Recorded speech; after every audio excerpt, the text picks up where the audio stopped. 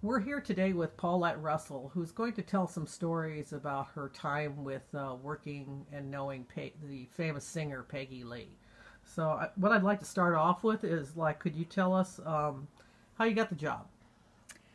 Well, I had been living at a house with a friend's mom, and she started to move up north to live with her son. So I was going to have a live.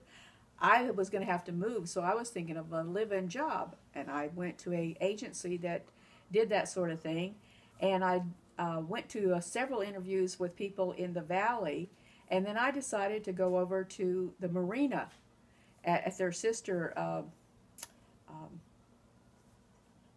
establishment.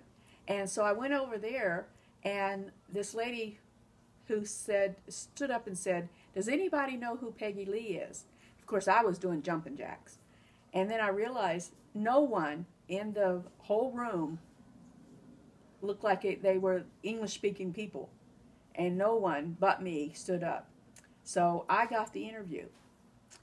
I went to the interview and was rejected because I didn't have any training. I was not a cook. I had never cooked for anyone. I was not surprised I didn't get the job. But 2 weeks later, I got a call from one of her secretaries and asked if I could do a trial for 2 weeks. And the company that I was working for at the time was Jerry's Famous Deli, and they were used to people taking off a couple of weeks at a time for jobs there. A lot of actors and actresses in that was working in that location, so they said it was okay. So I went and I did the trial and ended up living there 2.5 years. I got the job and I couldn't believe it, but I was living in Beverly Hills with Peggy Lee. Yeah. And what time frame was that? What year? I started in '94 and finished in '97. Yeah.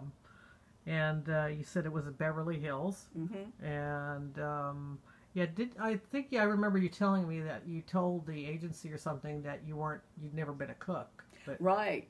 I was surprised, but actually during the interview, Miss Lee asked me about that sort of stuff, and I said no.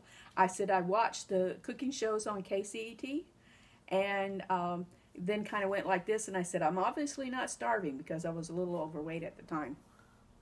And so she laughed and thought that was